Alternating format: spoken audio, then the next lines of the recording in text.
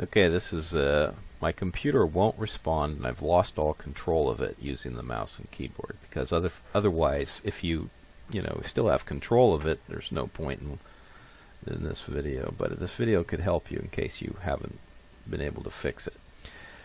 So the first thing you want to do is hit Control-Alt-Delete and get to the Task Manager. In the Task Manager, you can fix things. If you still have keyboard, then you can hit Control-Alt-Delete. Your mouse may not be working, but you can still hit Control-Alt-Delete and get to the Task Manager. So I'm going to show you what the Task Manager looks like. Here's what it looks like, and if I hit Control-Alt-Delete, I'm doing that right now. This is the screen that pops up. You can lock this computer switch user, log off. So if you want to shut the computer down, you can log off, change the password, or go to Task Manager. Over in the corner over here, you can hit this button up and restart, sleep, or shut down. If you just want to shut it down, you can shut it down this way, and it'll be much better than pulling the plug of the computer, because the Windows will shut it down for you. So I'm going to cancel this, and we're going to go back to the Task Manager. Let's say you can open up this screen, and this is where you want to be. There's Applications, Processes, Services. Look at all these things that are running. Performance, this shows what the CPU is currently doing, has been doing. Networking, and Users. So we're going to go to Processes. This is showing Corel Video Studio is running, right? And if I wanted to shut it down, or Windows Word is running, because I'm showing you that, I can right-click on this, and I can end the process tree.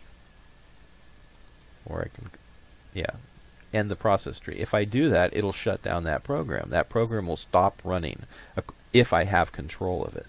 And so you take the last program you were running, let's say it's your internet browser, and you've lost all control of your internet browser. And let's say you're running Chrome or something like that.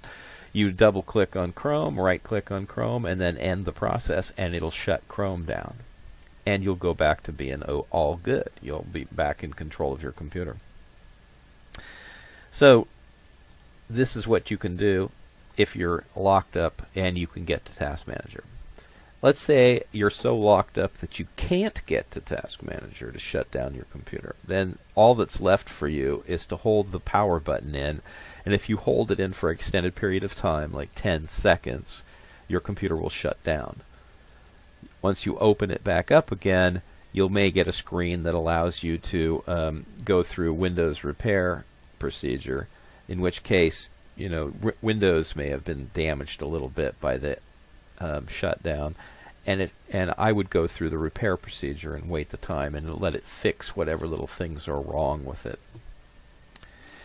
The other thing you can do is, if things get really screwed up, is that you could try saving all of the documents that you've written lately to a thumb drive or something like that, and then you can go into opening your programs and go to Accessories, and then System Tools, right?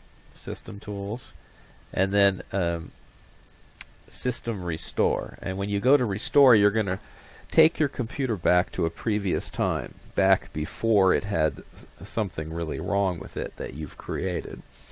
And so you're going to lose anything you've downloaded. If you went back a week earlier, maybe you downloaded a couple programs. Well, they're not going to be there anymore if you do the System Restore, but at least you'll get back to the point where your computer's running like it should. So that's useful.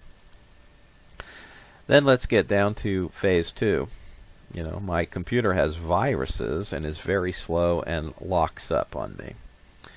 So this is where you want to get into Malwarebytes, and so here's a picture of what Malwarebytes looks like. This is a free download. You download Malwarebytes and you run it, and it goes through and finds all of the malware and viruses on your computer, and then you select all and get rid of all of them, quarantine them. So when you have a system where you have viruses, or if you notice that your computer's getting slow, then always run Malwarebytes first.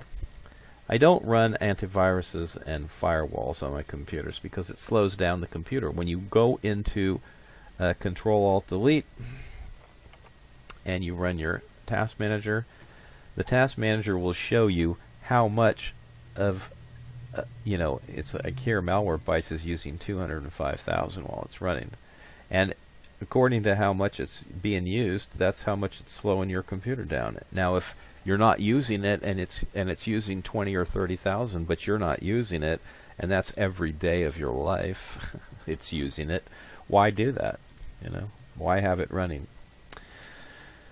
So you want to make sure that your system is running good, and getting rid of malware with Malwarebytes is a good way to go. I just reopen it and start it once a month or whatever, and then I don't have it running.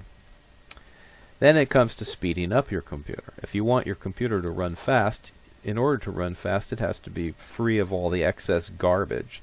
So when you go in here and you type in services, and you go up and you look at this little wheel here, and you click services on, then you're going to get down here in the same thing, right? And this is the services that are running. All of these things are running, and they're either I have them selected to manually run, or they're disabled, or they're automatically running. So background intelligence service, if we click on it, it tells you in the corner over here, it transfers files in the background, and it's running automatically. Do I need it? I don't know. I don't have to go on the internet. If you go on the internet and you type in background intelligence, it'll tell you whether that has any real use or whether it's just kind of like something that some company thinks is nice to help. You can get rid of. Now if I go in here into the start menu and hit msconfig, msconfig, and I go up here and I open it up in Fig on boot, it's running Windows 7, and on services you've got all of these running, of course, right? But the interesting thing is startup. Startup shows you all these programs. This thing just put itself on my computer, so I'm going to uncheck it and apply, and that's going to get rid of this itty bitty knock center or whatever it is. And then I'll go into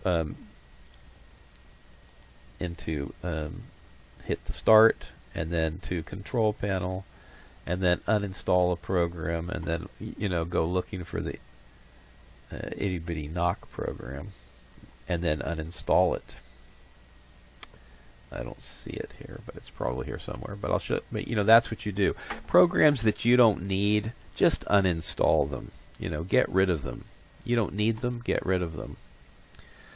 So if you want your computer to be running fast, that's what you do. You get rid of all the programs that are running in the background, like Raptor here, which is AMD's recorder for recording video games. I don't want to run it all the time. When I want to record a game, I'll open up the Raptor program and record. Same with NVIDIA's Shadowplay. I'll open it up when I want it. They want you to have it running all the time. And if it's running all the time, it's slowing my computer down. No, thank you. Anyway, hope this has been helpful, and you've enjoyed it. Thanks for watching.